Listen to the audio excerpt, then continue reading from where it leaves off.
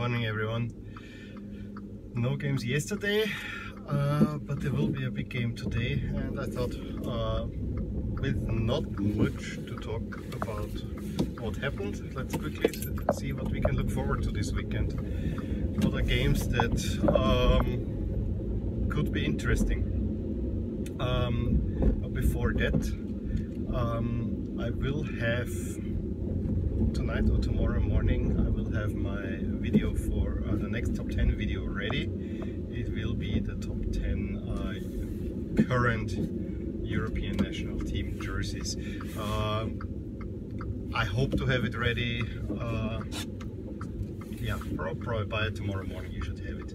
I will not post any other videos during the weekend because I probably won't get to do any, and I will give you a big roundup video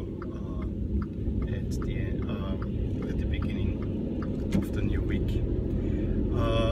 So that's that. A little bit of housekeeping. And now let's get to it. What are games to look forward to? I think the biggest game is happening tonight, which is Juventus against Inter.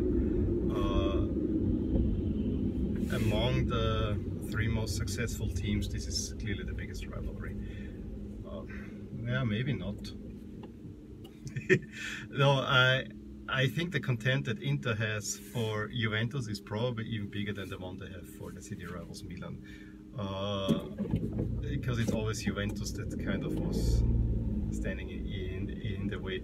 The Juve-Milan rivalry is not as huge. I mean, I always felt that the two clubs are more friendly with each other than one might suggest.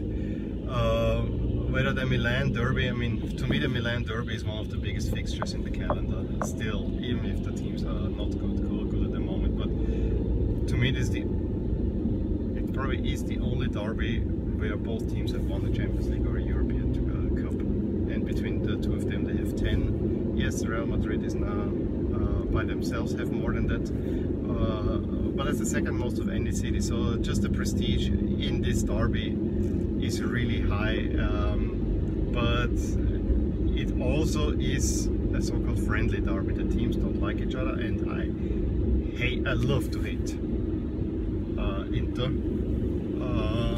but you know, I clearly recognize their standing as one of the premier teams in Italy, and you gotta have a rival. So, but Juve-Inter is a big game, and last season I made the big mistake of hoping that Inter will beat Juve after Juve just lost to Napoli to get some excitement in the Serie A again. Nothing like that, unfortunately. Inter was 2-1 up. I was so happy about it, and yeah, Juve turned it around. And honestly, it taught me again the lesson. I said it earlier this week. It taught me the lesson: never cheer for the teams that you don't like. I don't remember now when I wanted Bayern to win. I really don't, but I know it happened, and of course they lost. Of course. It's always bound to happen, so stay true to yourself.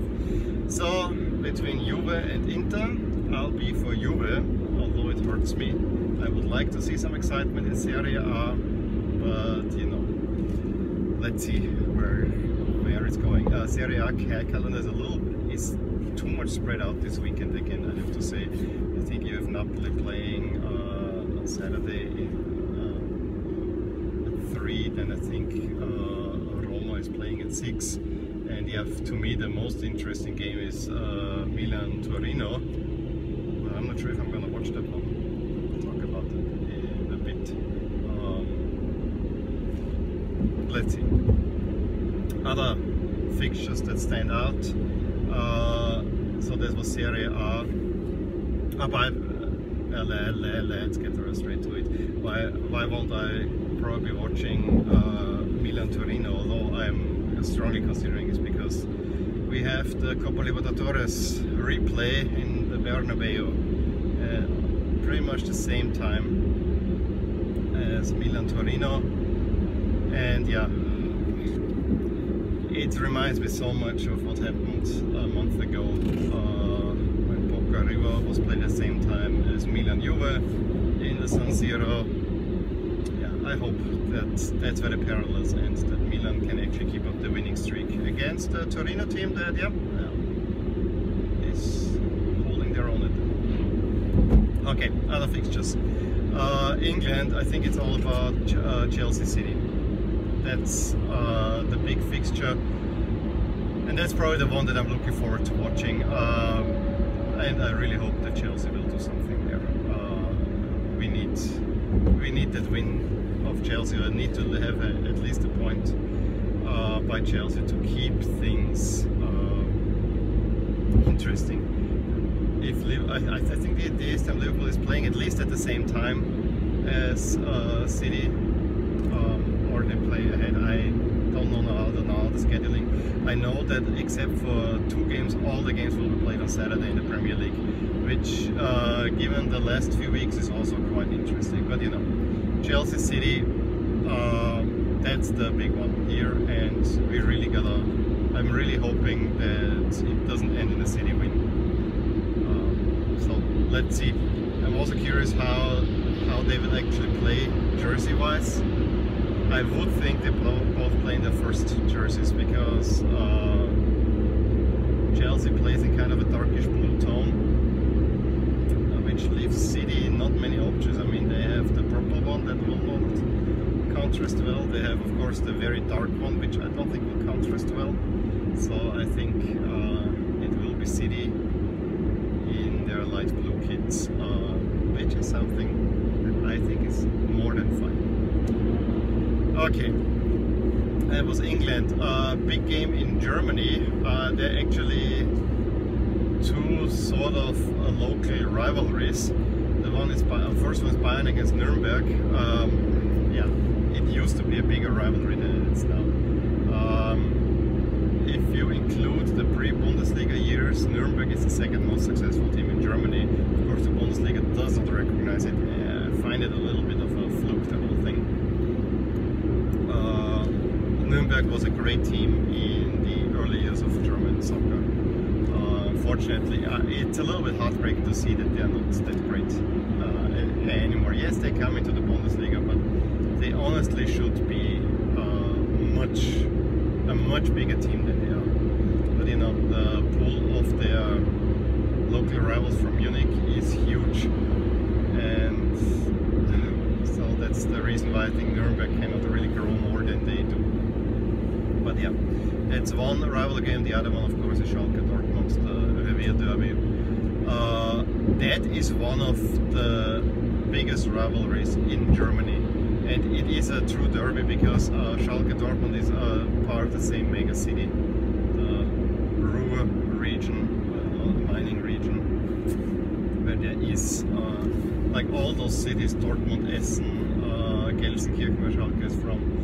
It's basically one huge city, and there's not much to differentiate them except the county lines. Again, Schalke is the underdog this time around. They don't have a particularly great season. Dortmund is the big one. I won't be able to watch that one because I don't see the Bundesliga, but you know, I have my eyes on that team, on that one. And then I think Saturday evening is another derby, the Barcelona derby, Espanyol against Barca. If this was played a month ago or so, I thought it would have been more interesting, but Espanyol is clearly dwindling. And so yeah, it should be a Barcelona win, but Espanyol, yeah, gets usually the best performance of the year against the big rivals Barca. So, and it's also one of those one-sided rivalries where, you know, for Barcelona, yes, it's the derby, but it's not that big of a deal. We know we are the bigger club. Espanyol lives for this derby. So there you go. I think that's pretty much all the games that I'm looking forward to. Of course, the biggest one to me is River Boca at the Bernabeu, although it's a little bit deflated. I'm curious to see how many fans will be there and what will be the atmosphere. I just don't. I think it lost a lot of its luster due to all the complications, and you know, will it be played? Where will it be played? And then in the end, it is now played in Europe. Yes, I mean it's Spanish speaking, and yes, there are probably a lot of Argentinians living there that carry on the rivalry, so it does make sense. It's a huge stadium, that's why it was chosen over Genoa, although I think I would have loved to have this game played in Genoa. I think the stadium in Genoa is one of the better ones in Italy, for sure. It's a very English style ground. I think it would have done great for River against Boca. I said it before, I am more of a Boca guy than a River guy, but you know, I wanna see a good game. I'm not sure if I will get a good game, and you know, I'm not sure about the atmosphere in the stands. I think River will probably lose their home field advantage, because I think there might be even amount of fans in the stadium, but we'll see about that. I will go straight to the Club World Cup, which is kind of the most underwhelming tournament on the calendar. But now the Europeans are at least taking it serious, which they hadn't in the early 2000s. That will be the weekend. Let me know what you want to watch. If there are any games that you're looking forward to watching. I think those are the big ones that I put out on my calendar, and yeah, I will have a top 10 video up latest tomorrow. Let me know about that one too, and yeah, give me a thumbs up if you like this little preview, and subscribe to my channel if you want to see more of videos like these. I will talk to you soon. Bye.